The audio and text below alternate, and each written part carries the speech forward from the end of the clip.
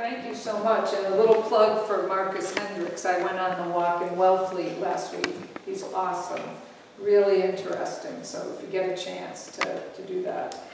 Okay, so what we're going to do for the next 30, 40 minutes is take a historically accurate social justice walk around Cape Cod. And so how this whole project came to be was through the beginnings of the pandemic. So just a little bit about me. I've worked in higher ed my whole career, and I'm a consultant and an executive coach with many nonprofits on the Cape, a certified mediator, and I do retreats for women. And I created this thing called the Cape Cod Camino Way, really out of a convergence of two pandemics, but I'd say multiple pandemics. So we had the global COVID-19 pandemic, March of 2020, everything gets shut down, you can't travel. If you remember back, it was very scary, you know, how we were all kind of stuck with each other and trying to figure out what are we going to do next. And I usually travel outside the country once or twice a year. So I had to think, like, what am I going to do now with this time, and how do I continue my learning about other cultures? And you'll see what that turned into. We also had a lot of black people being killed, and especially the George Floyd murder really hit people very hard, including me and including many people on Cape Cod. And then, you know, thinking through what should our government response to all this be, state, local, national. So I decided to take Cape Cod, our beloved arm, and consider it my own version of the Santiago de Compostela in Spain. The Camino that goes from many different points in Portugal, France, and across Spain, and ends up at the Santiago de Compostela, the church. And really I said, let me take a pilgrimage on Cape Cod and look for people, places, and stories that I don't know much about that I really need to know, and that connects both historically, because I was an undergraduate history major at UMass Amherst, love history, I'm a member of the Brewster Historical Society, the Naples Historical Society, etc. But connect that with contemporary issues going on today. And so that's how this adventure started in the summer of 2020. I decided to start walking the 4th of July week, and I was going to finish by Labor Day. And so every Wednesday, I walked up to 15 miles. I would post the route on Mondays in case anyone wanted to join me. And over the course of the summer, 43 different people did. Most of them relatives or friends or somebody who knew someone who knew me. But what I did was I would map out the route, and I'm going to take you on a quick version of this. And I would take in people and places that were right there that either I had never been to or I needed to go back and delve into it deeper. And then I would post where we went. I'd have photos, I'd have a video blog on Facebook. So every week about 200 people from around the world were following me as I walked, and I touched every town on Cape Cod. That was my goal. So here we go. You're going to go on this journey with me. So the first week was our introduction. It was 4th of July week.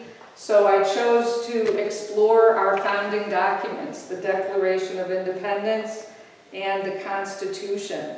And so I wanted to share with you a couple of things. I knew that in the Constitution it said that there was this compromise that our founding fathers put together, that Africans who were brought here as enslaved people counted as 3/5 of a person, right? So that's in our Constitution, that every state ratified, okay?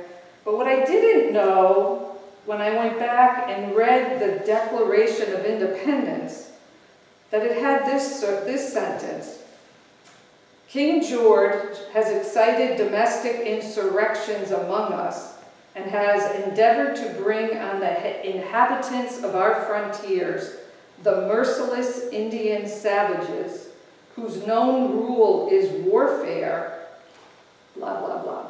And I thought, wow, that's in the Declaration of Independence?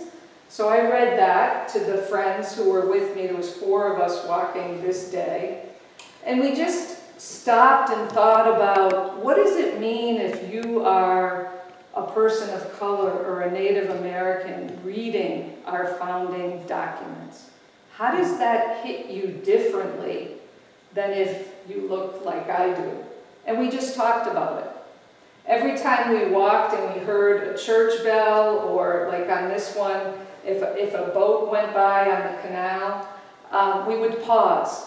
And so as a pilgrimage, I asked our people with me to pause, inhale deeply, think about what's going on for you, what does it mean, and then let's keep walking. So sometimes when we walked, we talked.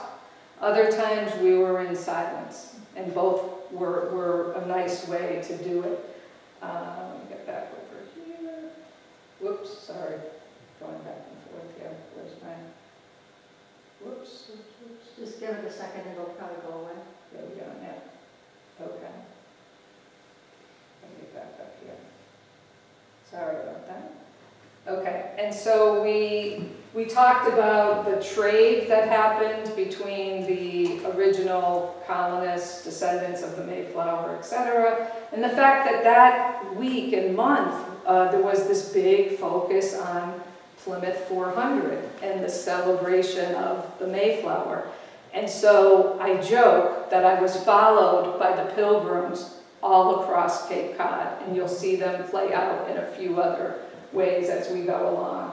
And so I give credit to Lauren Miklavic. She walked all 8 weeks with me, and if you've never walked both sides of the canal, it's a challenge to do that. So the week 2, I tried to use the bike paths as much as possible. So one of the issues of social justice across Cape Cod is, how do people who have any mobility issue access many of our places, the environment, historical museums, historical sites, etc. I ended up walking miles without sidewalks, including parts of 6A, Route 28. I don't think I was ever on Route 6 without a sidewalk, but it's pretty dismal in some places in terms of how we can access things. So what I decided to do is go from Falmouth to Woods Hole. I wanted to look, because Woods Hole has this focus on science, and I knew some folks at NOAA and WHOI, the Woods Hole Oceanographic Institute. I interviewed women and people of color, that stands for Black, Indigenous People of Color, BIPOC, in science. I read their material. They had just done a big report about why are women and people of color not represented as much in science. And so it talked with some of the systemic issues in education that starts in 2nd, 3rd, 4th grade. Even from what problems, math problems are given that are typically written in ways that appeal to boys instead of girls. All of that. Anyone in education might know more about this than I do for that. But you can see in that photo that we had 3 women scientists with us from Woods Hole. And we also had a couple of high school girls who joined me. And it was really interesting to watch the interaction between the high school girls, who even today were saying, there were maybe 4 of them in the physics AP class at Falmouth High School, or 5 of them in the math AP compared to the number of boys. And why is that? And my sister-in-law is a theoretical math professor at the Coast Guard Academy. She's also from Trinidad, so she's black. So I went and asked her, what was your experience? She's been my sister-in-law for 10 years. I had never sat and asked her about her experience like that. So again, it led to just being open to exploring more what her experience was and how did she still get through math and to become a math and physics professor. So the other thing I want to share with you from this walk was we met at the Kathy Lee Bates statue, and it popped into my head, I wonder how many statues of women there are on Cape Cod. So on this walk, I found two of them, Kathy and then Rachel Carson, the noted environmentalist at Woods Hole, right? But, so then I said, all right, let me go back and really look at the text for America the Beautiful. I've sung it, we've probably all sung it, right, at many different events.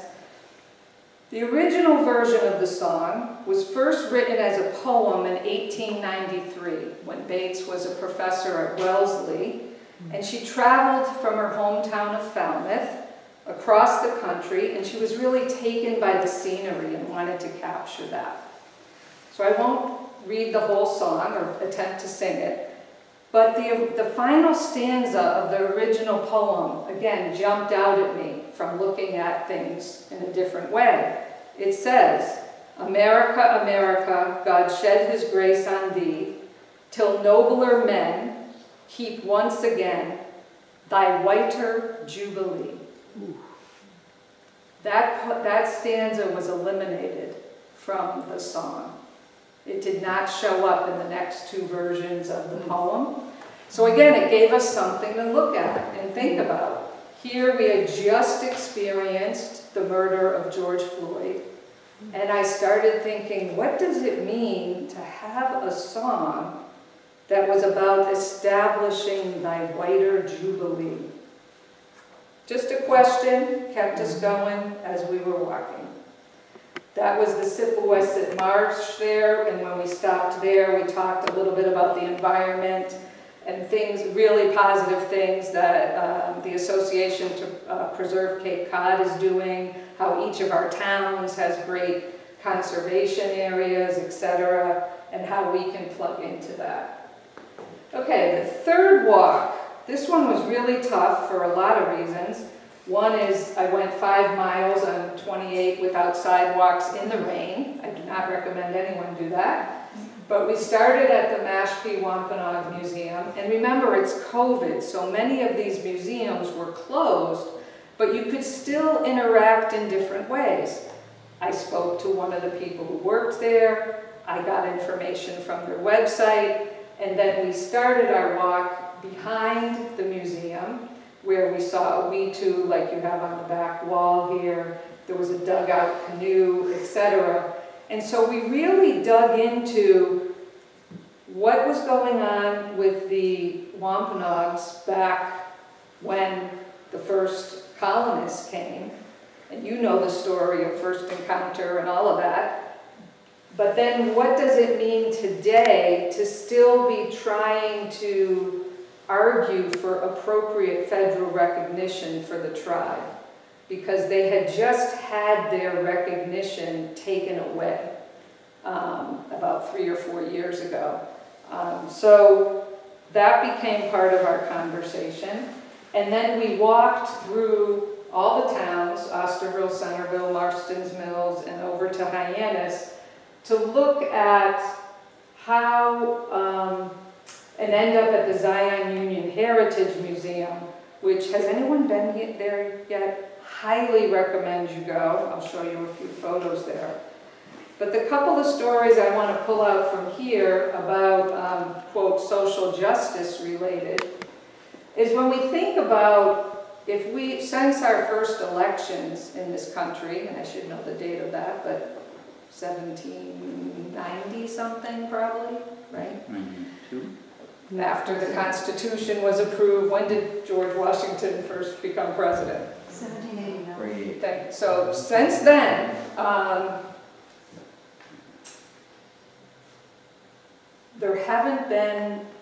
there's been some women in our elected senior leadership positions, but not many over the course of hundreds of years. In the Wampanoag history, they were a matrilineal culture. The women influenced greatly who became sachem in that local area. And so again, some of us started talking about, well, what would our country look like if from the beginning, instead of it being, you know, white, land-holding, wealthier men who were the voters and who organized all the systems of democracy, what if women were involved in that? It took until the early 1900s for white women to be enfranchised with the vote, right? And then it took another 60 so years for black women to be enfranchised, or blacks in general. So what would our country be like if from the beginning or somewhere along the way it changed? And so again, we just had that conversation as we went along. The other thing that happened here, I think I have the photo next. Oh, so this is, yeah. So this is a photo of my family here. There's a couple things I want to point out. One is, we're wearing t-shirts. 3 or 4 of us had the Cod Camino Way logo and t-shirts. And that's my sister-in-law. That's she would have been 6 then, my niece, 8 years old now. Obviously, people of color. So we were racially profiled on this walk, and it was shocking to me, because here I am, I've owned a house in Brewster for 20 years, I've walked everywhere on Cape Cod, and never when I was by myself did anything like this happen. But we had stopped to take a water break, we were kind of spread out, and some maintenance guys, lawn maintenance guys, who were working in one of the towns, Centerville or Osterville, we were around some really beautiful homes, came up to my sister-in-law and asked, "What are you doing here?" Or "Why are you here?" And my brother kind of heard it. I didn't hear it. And so he said, "Well, can't you see we're on a walk and we're taking a break?" And the guy said, "Oh, okay, whatever," and walked back to his yard. I can almost guarantee you that if that picture didn't have a person of color in it, that wouldn't have happened. And so as we kept walking, my brother said, "Do you realize what just happened here?" And I said, "No, what?" And he explained it to me. And then I, of course, went up to my sister-in-law and apologized, and I then walked on in silence because I'm on a pilgrimage and I had to integrate what just happened to them, but also by extension, me, because I didn't really notice it. And that was something to think about. Then we got to, this is the Zion Union Heritage Museum. So it's an old church that's converted into a museum. And so on the wall are all of these icons of about 40 different people of color, including the only president of color. But interestingly enough, on the wall is a man named Brace. We grew up across the street from a black family in Springfield named Brace. It's their descendant, and he was originally an enslaved person. So it brought full circle for my family, this experience, again about social justice, like who's on the walls of museums or not, or the museum. So this walk was really interesting. All 6A, which we all love, it's beautiful. There's all kinds of historical markers and cemeteries and places to stop. And as you look at the names of some of those places, Association to Preserve Cape Cod, Capabilities, the Barnstable District Court, all of them have connections to social justice issues. So what's going on in policing? And again, we had just had the George Floyd issue, and so there was a big meeting between the NAACP and the police chiefs, and one of the police chiefs was quoted as saying, it was Captain Fredrickson from Yarmouth, "We don't even look at this as a racial incident for the most part. We see a human being getting knelt on, and it didn't really matter what color the person was." And so I also interviewed John Reed, who was the president of the NAACP, and he said, well, if you're a person of color, it really did matter what color the person was. So again, there was, and that's how they came together to have an open dialogue and discussion about it. I'm all about promoting dialogue and hearing our differences and working through our issues. And until we do that, we're really never going to be able to move forward. So I was really glad to hear that the police chiefs and the NAACP came together that summer on the Cape to try to understand it better. That's Mercy Otis Warren. Some of you might know a little bit about Mercy, but what I like to share about Mercy is that she, again, from a little bit of a, like, where are women in the history of the American Revolution? So Mercy is the most famous woman of the American Revolution that 99.9% of us have never heard anything about in the history books or in school. Instead, we hear about Betsy Ross sewing a flag. Mercy corresponded for decades with John Adams, back and forth, letters with Thomas Jefferson, George Washington, Sam Adams, James Madison. After the Constitution was drafted, it was sent out to all the states, as I mentioned, Mercy read it and wrote a response back to the guys who wrote it. And she gave a draft of what is the Bill of Rights. She has never been appropriately given credit for that. Others probably gave similar responses too, but to think that she did that and really didn't get, she was an activist back in the American Revolution, but never really got credit for it. We walked, this is 6A, again, there was a lot going on about voting because it was 2020, so we had some good discussion about voting, and then, you know, the signs, a lot of historical markers along 6A that give you a sense. This is right near, has anyone been to this site? Yeah, that right on 6A in Dennis. Fabulous burial ground there on Scargo Lake. Highly recommend taking a trip down to stop there.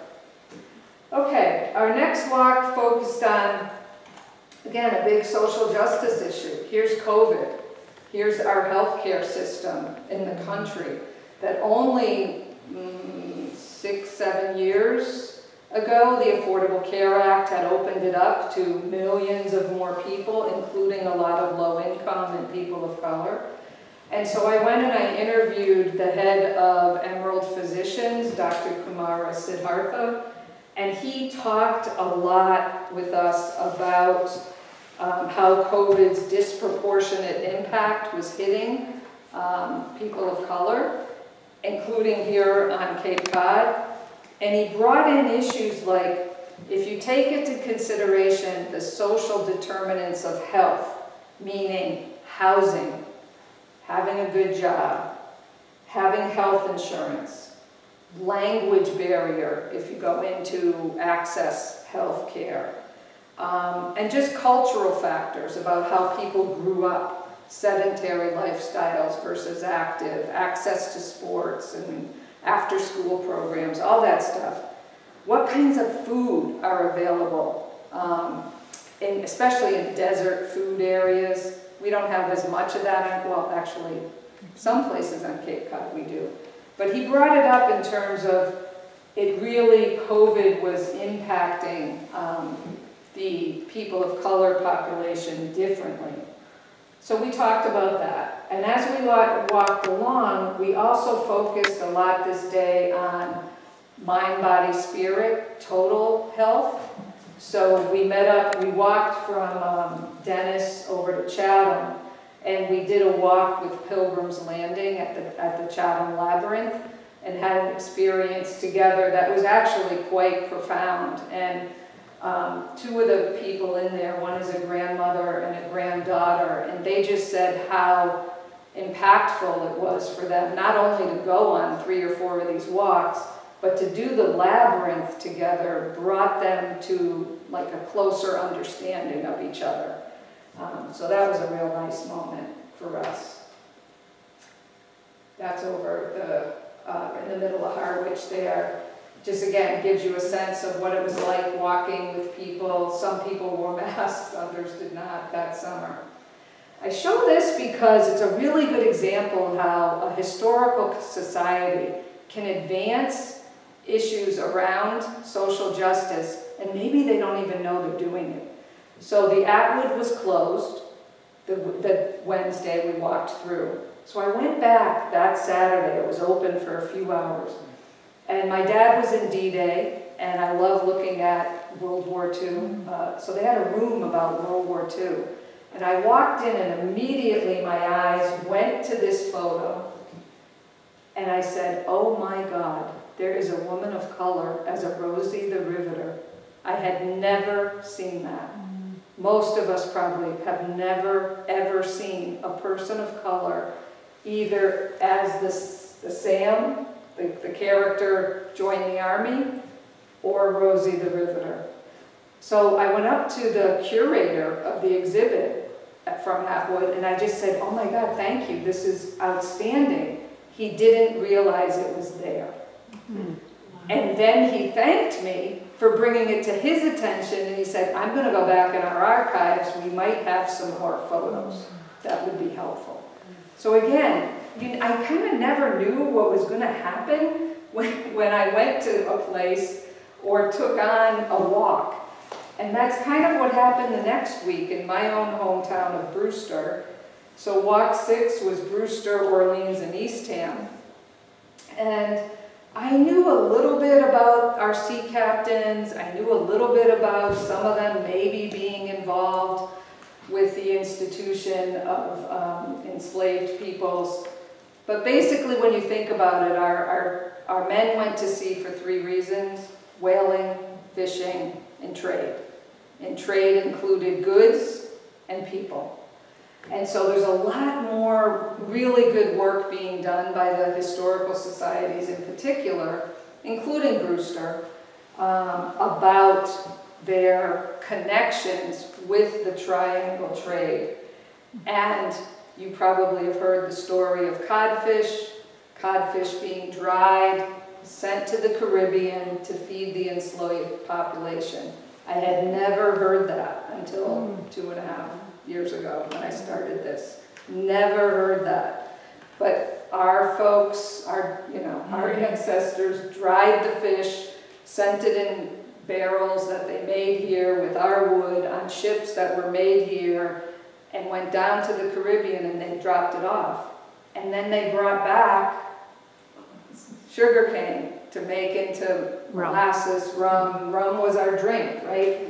And then we had this whole connection with, New Orleans and Mobile, Alabama, and North Carolina, and you go in any major historic cemetery on Cape Cod, and you will find died in Africa, died in Havana, Barbados, Mobile, all these sea captains who somehow died in all these slaveholding territories. Now, I'm not saying that all our sea captains by any means. It's probably, if I had to guess from what little research I've done, 5 or 10% who were involved in the trade, but we did have people involved that way.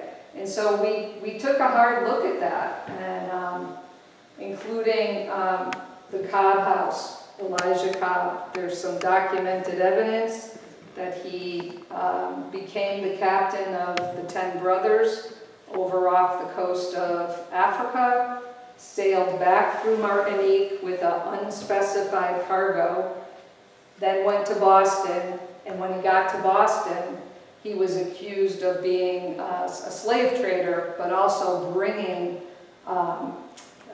yellow fever to Boston, a public health threat. He was found innocent of both. He was supposed to go burn his ship around the corner there at Boston Harbor. He didn't, and on and on.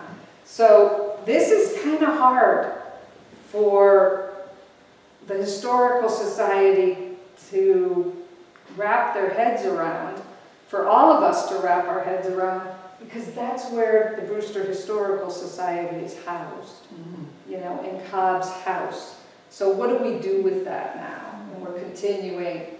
See, that's one of the ones. Benjamin Crosby died in Africa, 1795. That's behind the UU Church in Brewster. Captain Freeman Inn, similar. So I just thought all these great sea captains' homes on 6A that are inns and restaurants, oh, they all got their money from China or, you know, India or somewhat the Caribbean. So it helped me understand I need to dig more. Now this is up near you, obviously, where we walked through Fort Hill, and I brought them to the Indian Rock there. I'm not going to say too much about that because you know that story so well up in here in Eastham. The next week we went, this was a really tough walk. If anybody tells you the Cape is flat, they are crazy because they have not walked Wellfleet and Truro, especially from Wellfleet Center at Preservation Hall. The next 5-6 miles is all hills out into Truro. But this week we chose to focus on who do we listen to in music? Who do we read as poets? And so I asked the people who I knew were coming, there was about 10 people coming, could you bring a poem or a song? And so people had their iPhones out playing music, things that we don't normally listen to. And we had walkers from age like 13 to 80 this week. It was really pretty interesting. And so one of the girls, when we walked through Wellfleet, I did pull up on my phone the town seal, and this is so classic on Cape Cod. So Wellfleet's is wrong, Truro's is wrong, and Barnstable has a Mayflower in it also.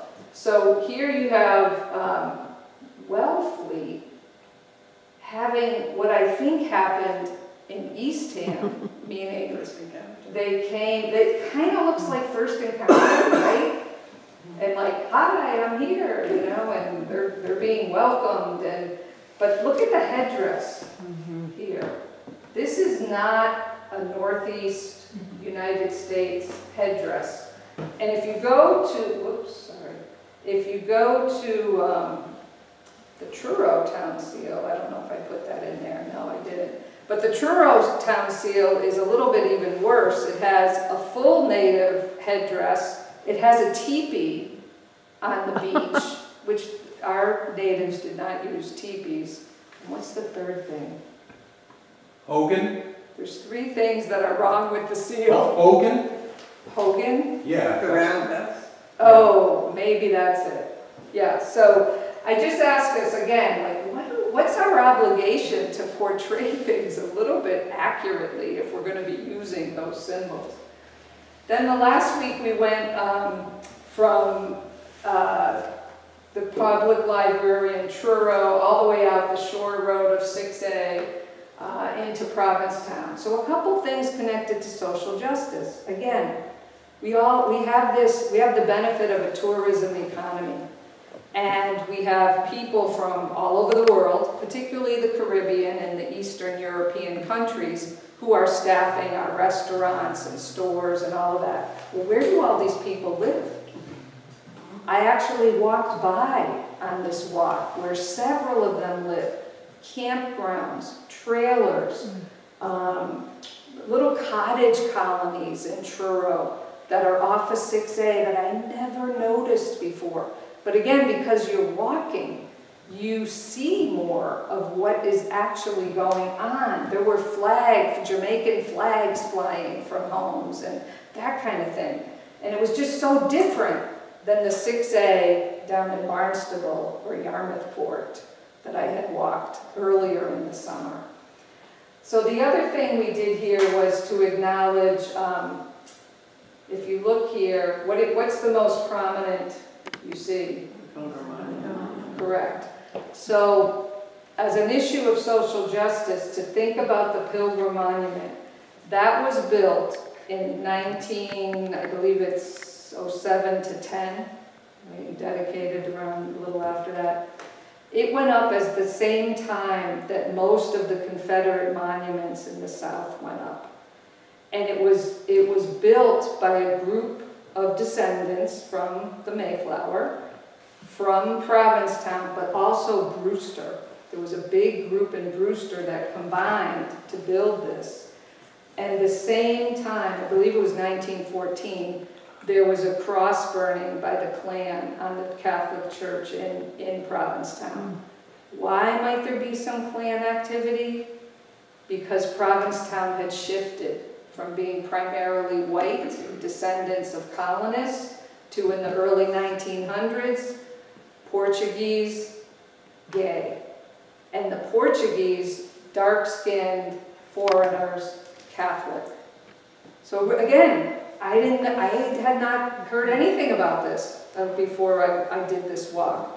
And so we started thinking, wow, I just think of Provincetown as this expression, free expression, be who you want to be, everybody's accepted, etc. Well, that maybe wasn't so true 100 or more years ago.